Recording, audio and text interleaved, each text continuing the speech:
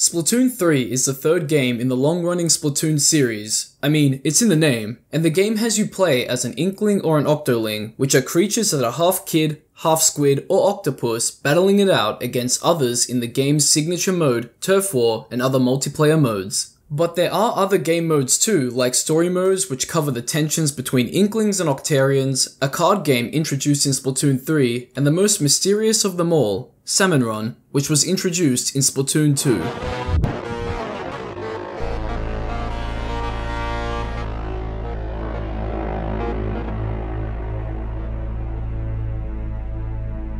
In this game mode, a group of 4 players go around slaying Salmonids to collect their golden eggs and deposit them in an egg basket.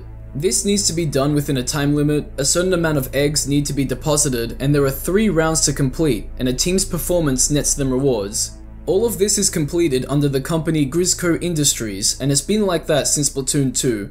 Now, let me set the stage here. In Splatoon 2, not much was known about Grizzco or why we were collecting Salmonid eggs for Mr. Grizz, the one running the company, but we continued to run, and then Splatoon 3 hit. We find out that Mr. Grizz is a bear and is having us collect golden eggs to turn dominant marine life on Earth into mammals to restore balance. We defeat him and that should be that, but no. Salmon Run is still open to play. Who's running it is up for debate. It could be Lil Judd as he now has a headset on him and he uses a Salmonid deck in the Table Turf card game, but that doesn't explain why we're still collecting golden eggs. Salmon Run has also had some changes. It was taken to another level, the next wave. Everything is more intense and overwhelming, especially with the inclusion of more bosses and King Salmonids. The Salmonids are frenzying, fighting harder, and this has led to the Big Run events. Big Runs are events that have 4 players attempt to complete a Salmon Run on a multiplayer stage instead of a regular Salmon Run stage. We've gotten 2 Big Runs so far, but at this time, the first Big Run hadn't happened yet, but that didn't stop the uploading of Big Run related content. YouTube users Jerm and Octa uploaded a series of videos exploring the disturbing ideas of the Big Run in the form of analog horror, a subgenre of horror fiction and offshoot of the found footage film technique. Jerm would create a series called the Grizzco Tapes, and Octa would release a Big Run Employee Handbook video. So, let's start with Jerm's set of videos.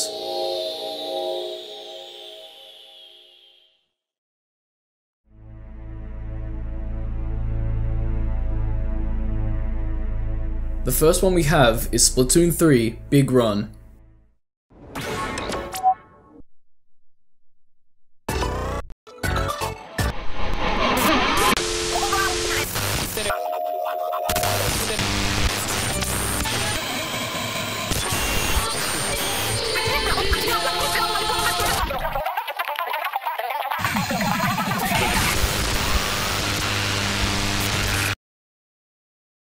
Something's gone wrong. The colourful and happy deep cut report's been hijacked in a loud and abrupt way, cutting to a screen that says no signal. This text can be translated thanks to ciphers like these created through the efforts of fans found on the Splatoon wiki. Now throughout this, Inkling or Octoling gibberish can be heard. Could it be deep cut segments barely coming through, or something else? Maybe a mass panic. This screen then shows up and the middle text translates to, "This is an emergency, please follow the instructions above." The bottom text to, "Please stand by," but the top text doesn't translate properly when compared to its round script cipher. Flipping the letters vertically and horizontally gives us this. It's "Please stand by" in reverse. But despite all of this, there are no instructions given for us to follow. After some more glitching, it's clear that this is a Grizzco related broadcast, and something catches the eye of this Inkling on screen, and then we see what might have happened.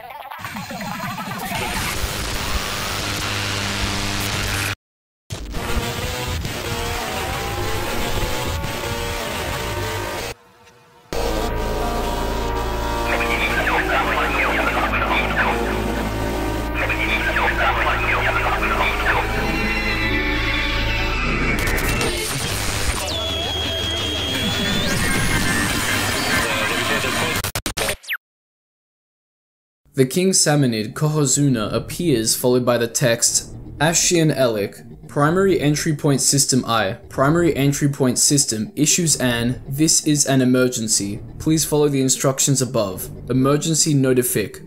So let's look at the obvious first. primary entry point system, this may be referring to the system hosting the emergency broadcast. We know that this is an emergency because it says so, and we're told to please follow the instructions above.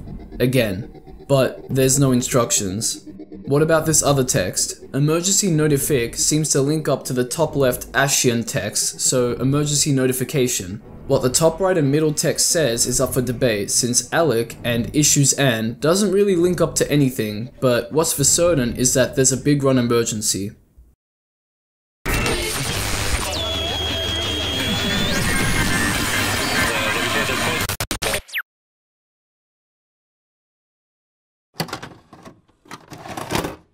Grizzco Tape Volume 1. We have a title slide stating, Property of Ikai Major Investigation Team. This videotape is classified. Unauthorized viewing of this tape is prohibited. And the team seems to have a squid logo seen in the bottom right. What's happening may be hinted at in the team name, Ikai, the Japanese word for spirit world, underworld, and the next world.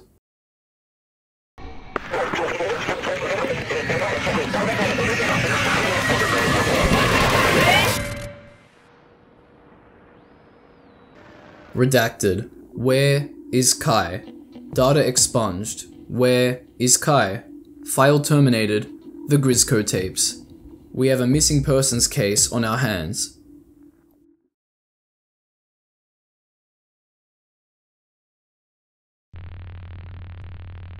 As of now, Grizzco Industries' employments and business activities are being temporarily halted after being deemed as a major suspect following the disappearance of Kai Shiryu. The disappearance of young professional Grizzco worker Kai remains an ongoing mystery, as all and any record, activities, or documents that would lead to knowing where or when she disappeared are nowhere to be found. All that is known during the period of her disappearance was that some of her co-workers had mentioned the very next day would have been her birthday. She would have turned 15.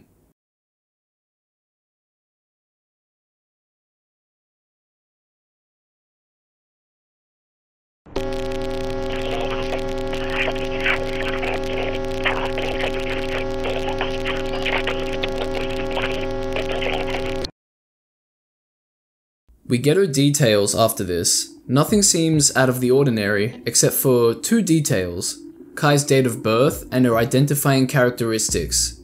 12, 6, 13XX. We know that the world of Splatoon takes place in the same year as ours. A day passes here, a day passes in Splatoon.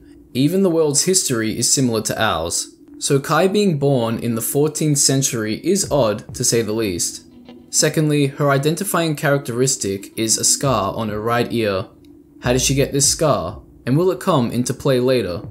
We can also see that when she was last seen has been redacted, but we know that she disappeared the day before her birthday, so it could have been June 11th. The text on the bottom is interesting too. It translates to, "This is an emergency, please follow the instructions above." This message again. Kai had only been officially reported missing by her parents 3 days after not responding to her phone. Supposedly, Kai's co-workers should have been the first people to report her missing, as they would have been the last people Kai had been with. But apparently, they have no recollection or idea of Kai even disappearing. Kai had no friends.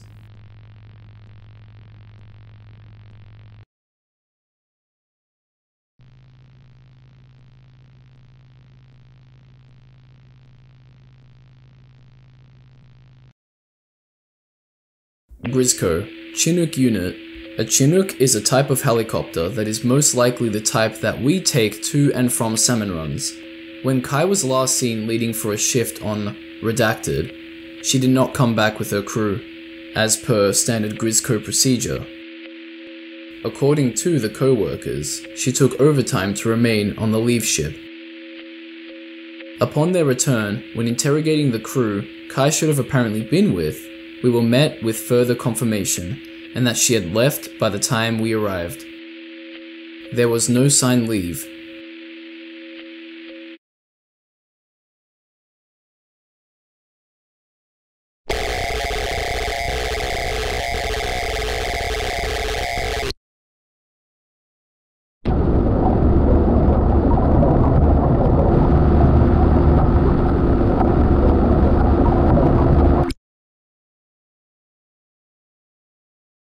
There is something in the water, in this murky sea, and it's linked to Kai's disappearance. We are no closer to finding Kai. Grizzco has already reopened business as there is no explicit proof for their involvement in her disappearance.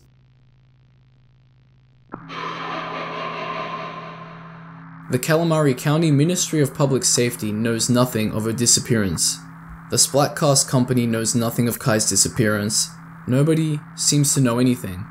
From here, an Ikai investigator calls the Grizzco company and talks to a receptionist. What we find out here is that Grizzco is very secretive and their runners need to sign waivers and anonymity pacts within them, and the Kai incident is being swept under the rug like it never happened.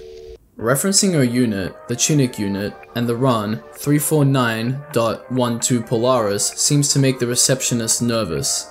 The text above the callers and recipients' names seems to be abbreviations of their names as well. And then we get this.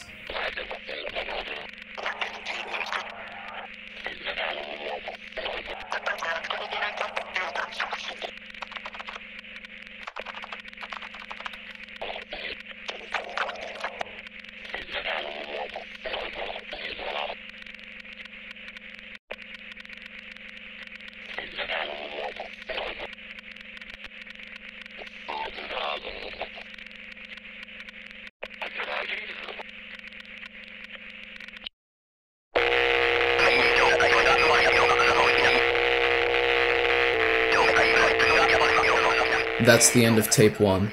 The investigator is cut off by an automated message. We can assume that this employee was disposed of, and that this won't be the last time we hear from Grizzco. A big question we have to ask ourselves is, what caused Kai to go missing, and why? Was it something supernatural? A king salmonid? What happened to Kai's ear?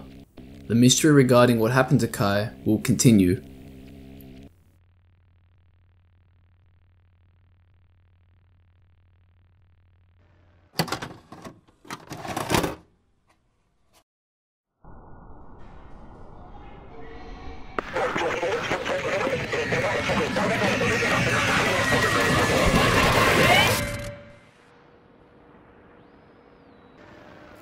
We get our regular opening card followed by Latin. Ab aqua libertas. Freedom from water. A mysterious sentence. Now the subject matter of this tape is a salmon run training video.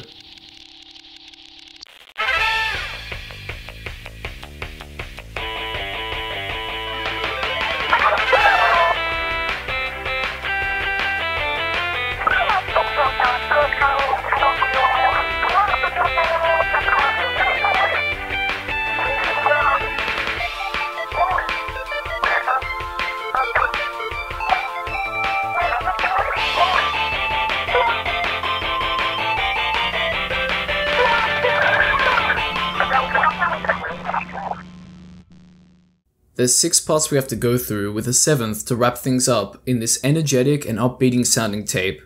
What's good to note is that the music used here is the same music used in the Nintendo Direct video announcing Salmon Run for Splatoon 2.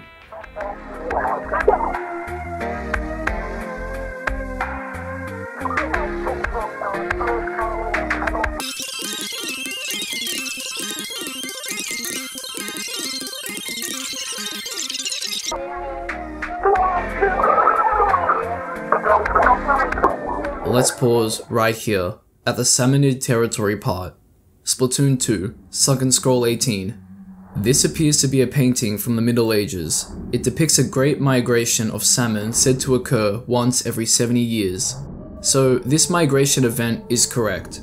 However, we have this here, golden eggs fueling modern and comfortable lives. Splatoon 1, Sunken Scroll 1. Since time immemorial, a rare type of electric catfish known as the zapfish has been prized by Inkling society as a source of energy. In fact, the entire city of Inkopolis is powered by a single 100-year-old great zapfish. That contradicts what's being said here. Something's not adding up. Could this be propaganda created by Grizzco to cover up what Grizz really wanted the golden eggs for? To turn dominant marine life into mammals? After all, telling Inklings and Octolings that the golden eggs collected will power up their cities and comfortable lives sounds much better than telling them that collecting them will spell their doom.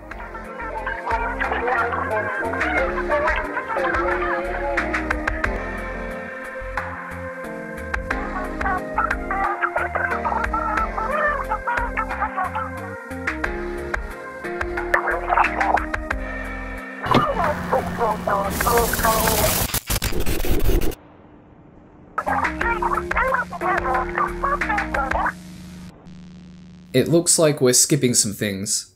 The boss Salmonids, which is suspicious. You think that would be important to note, but that suspicious behavior may be further proof that Kai is missing thanks to a Salmonid boss. And all of this legal talk is extremely iffy as well.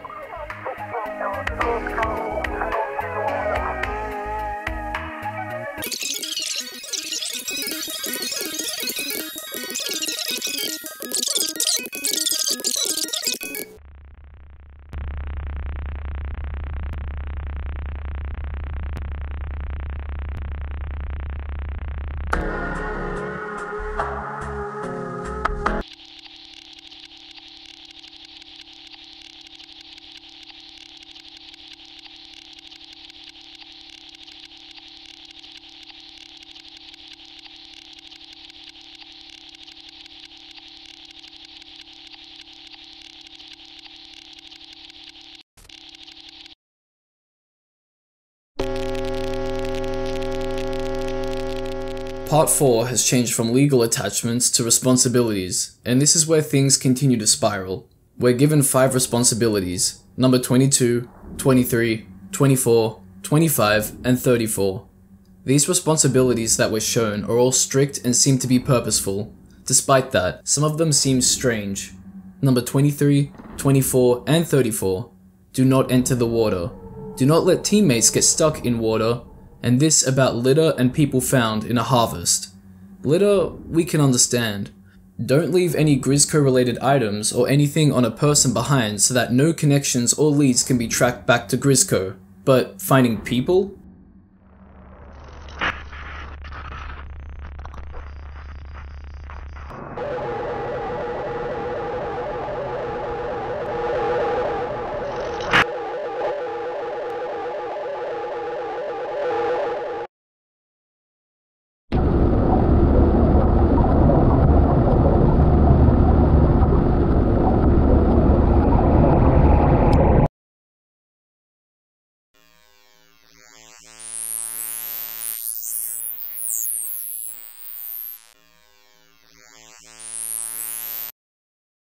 There's something definitely in the water.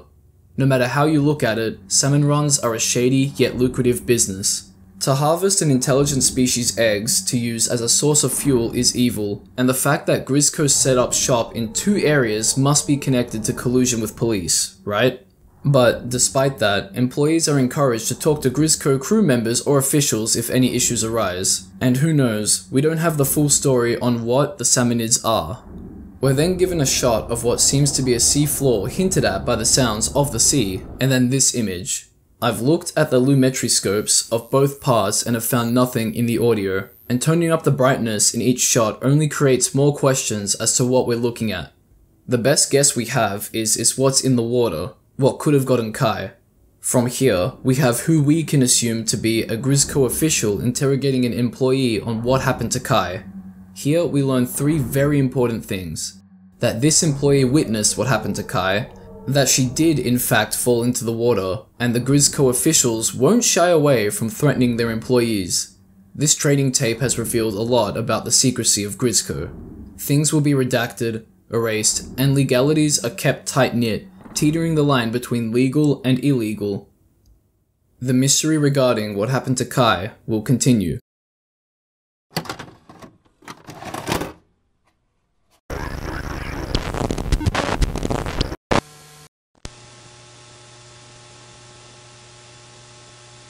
At the start of Volume 3, we get an extended version of the intro we saw in Volume 1 before the regular Grizzco tape intro plays.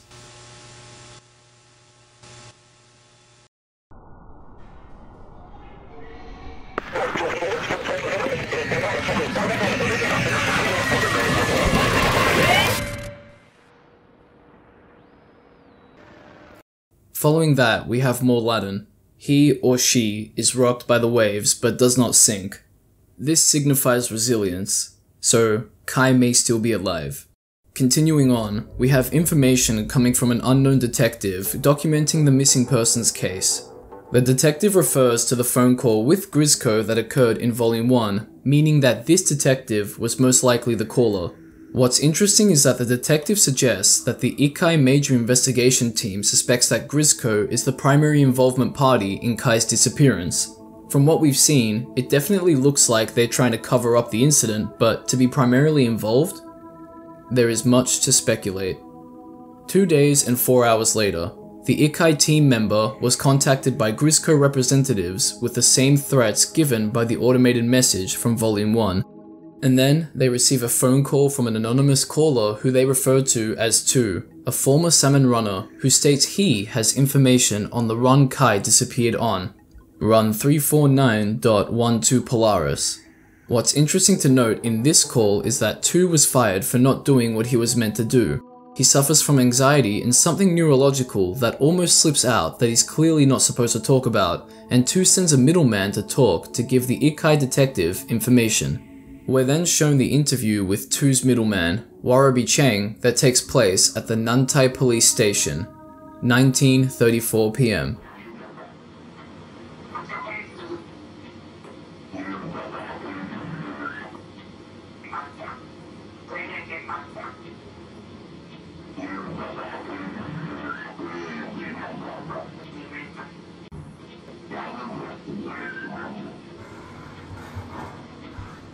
Here's what we can deduce from this call. 2 can't speak about things and he's been mopey as of late, and Grizzco hands out really cheap disposable recorders for work shift logging to all employees.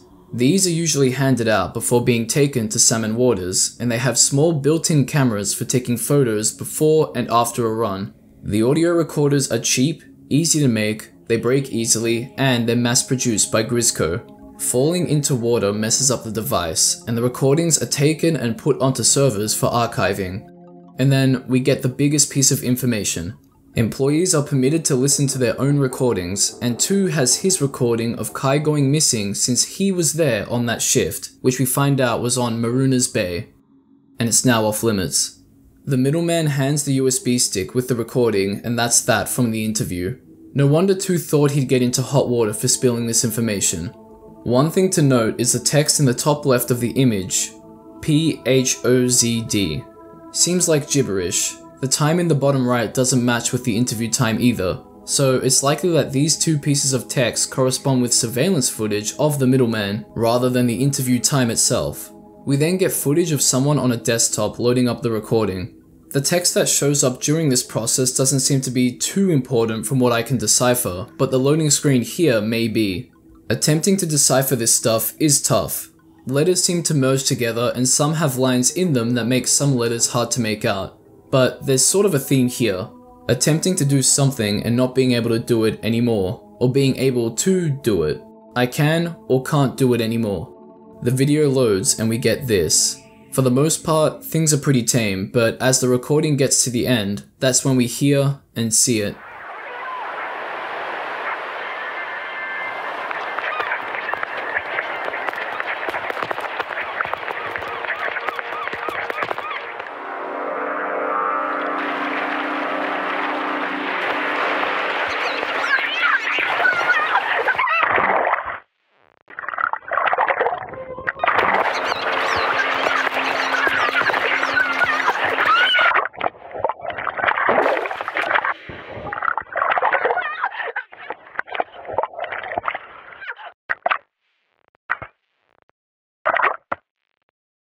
It sounds like the shift ends at round 3, and then a low-pitched horn can be heard followed by panic and splashing in water. Kai was taken in the water, and we know this now thanks to 2's recording of the shift.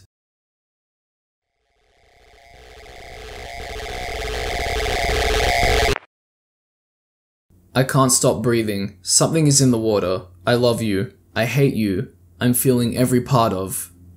This is most likely referring to Kai, and it sounds like she's really struggling with whatever took her from the water.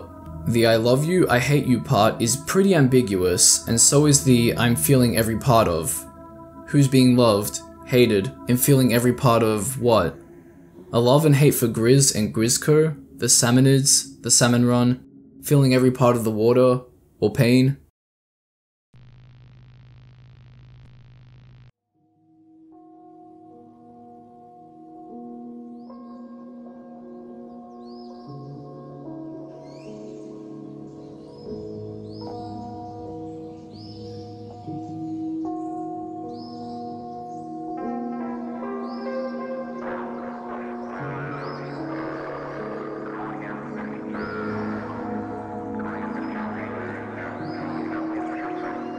Even a fake sky would suffice. This is written at the end of the video, beyond the end of tape 3. It sounds like Kai might be missing the sky. Where would Kai have been taken for her to think this? The ocean? A cave? A building? This statement also echoes the fake sky of Alterna, coincidentally where Grizz had his rocket. It's a statement of desperation and yearning for something familiar, implying that Kai wouldn't even be able to see the sky. And that's where things end. So, where does this story leave us? The Big Run was seen as an emergency, an event that compromised the safety of people. Whether or not this is linked to the Grizzco Tapes is up for debate, but it follows the disturbing and eerie themes that the Salmon Run encompasses. The glitching visuals of the video, the blaring sounds and aesthetics of everything is all really well done and invokes a feeling of dread, just as many emergency alerts would. The text found in the video is still a bit cryptic since some things can't be deciphered very well and no instructions are given, but hey, that seems to be part of the mystery. There is fear in the unknown, but maybe you can decipher it. The Grizzco Tapes utilize similar audio and visual designs too. It all feels like you're actually watching old tapes of events that took place. That feeling of dread is present again due to Grizzco Industries being depicted as a dark and ruthless organization hell-bent on keeping its secrets and not getting involved with police. There are also grammatical errors seen throughout the videos, but I don't think they take away from the content itself. And as we've seen, there's a story here too about the missing inkling, Kai Shirui. From what we've been able to piece together, there's something in the water, and Kai went missing during an overtime shift and it's being covered up by Grizzco, with suspicions that the company is primarily involved. We also learn that there's a lot of strictness and legal issues that Grizzco Industries implements for their own company's sake. We see that when the Ikai investigator is called up by 2, and 2 sends in a middleman to speak for them to not breach any signed documentation. The middleman reveals that he has a copy of the recording from Kai's last shift, and it's unsettling to say the least because we hear a horn blare before Kai gets taken after she falls into the water. The story here gives us enough to work with and to understand, but leaves us with so many questions, like what's in the water? A king salmonid? Is the Big Run announcement video part of all of this? What does disposing of an employee mean? Why should employees avoid the police? And where is Kai? Jerm's done a great job creating all of this, so if you want to check it all out for yourself, look into it, and create your own conclusions to things, their channel and videos will be linked in the description. And now we'll move on to Octa's videos, starting off with the Big Run emergency broadcast. This video isn't a form of analog horror, but I thought I'd showcase it quickly anyway because it gives us a glimpse into what a panicked and broadcasted Big Run announcement would look like. It starts off as a regular Splatcast broadcast but with some glitches, and then it devolves into chaos.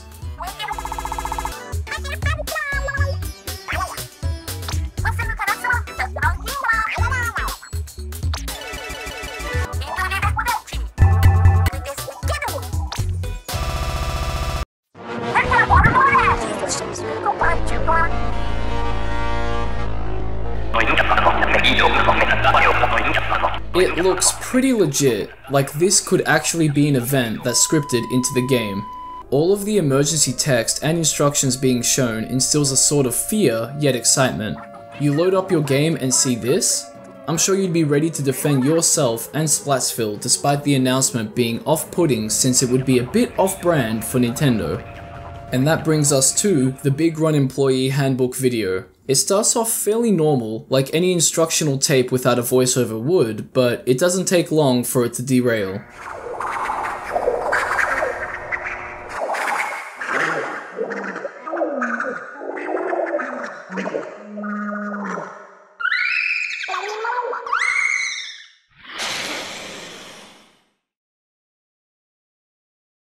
It's clear to see that this Octoling here went missing during the Big Run, and taking a look back at the How to Protect Yourself and Your Loved Ones section reveals how. A phone call then plays between the missing Octoling and a member of the SPD. I think that refers to the Splatoon Police Department.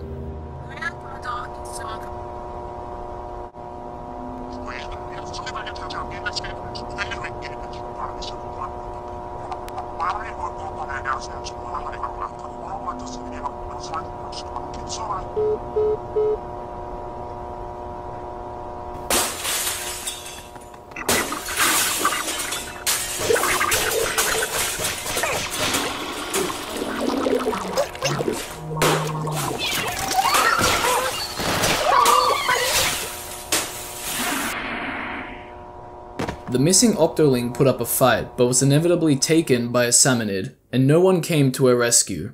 And this is why. The Clan Protocol. It really taps into the fear and dread of a government body made to uphold safety, not upholding it, where one person says something and doesn't mean it. So you're left with a preconception that things will be fine when they really won't be. It's all to keep face and to guarantee no public panic from victims in stressful situations. Stay safe. Hide, fight, do whatever it takes to survive the Big Run. Absolute anarchy. So what we've been able to see is that Octa's created a video warning us of the Big Run and the dangers associated with it, and then a video explaining what a Big Run is, what to do if you're in danger, what to do and what not to do if you're working in the SPD. From what we can gather, if you're caught out during a Big Run, good luck. People are encouraged not to help you out of fear for their safety, but you're encouraged to defend yourself with weapons, even if it doesn't end well. These were a much shorter pair of videos compared to Jerm's, but I think Octa got out all that is needed to be shown and said. And sure, there were some little hiccups in the videos, especially this one that broke the fourth wall and made me question my computer's capabilities, but I don't think it really takes away from the videos, so well done to Octa. Their channel and videos will be linked in the description.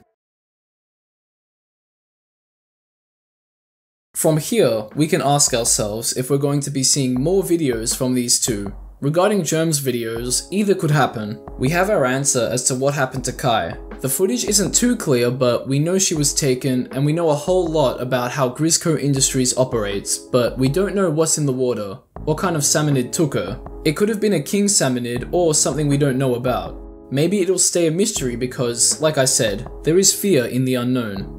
Regarding Octa's videos, it seems like this could be it, but who knows. That's the beauty of an idea like the Big Run. Not much is known about it or why the Salmonids frenzy every 70 years, and these two concepts seem pretty likely to be related. There is so much to speculate, and a lot of disturbing interpretations can be made out about all of this. And this can be said about Splatoon in general. There's still so much we don't know and so much that can be told. What was Grizz's 12,000 years like? How was the human experience once society crumbled? What's happening with Grizzco now? Is Lil Judd truly up to something? What are King Salmonids? What lies in the Splatlands? Who are the staff? Who are the Splatcast clans? What's become of the Deep Sea Metro? And much, much more. If you want to dive into all of this, like I've already said, I'll have Jerm's and Octa's channels and videos linked in the description for you to check out. It's good to note as well that they do make content outside of analog horror, and if you crave more Splatoon analog horror, searching for this term on YouTube brings up loads of other videos for you to binge and get into as well. So if you enjoyed the video, a like and subscribe would be much appreciated. I'm really close to 50,000 subs now, so it would be awesome to get there. And if you want to see more deep dives into Splatoon analog horror in general, or some creepy styled videos, please leave a comment telling me that. Make a suggestion if you want as well, why not? But as always, here's a massive shout out to my lovely patrons, you guys are legends, and I'll catch ya in the next one.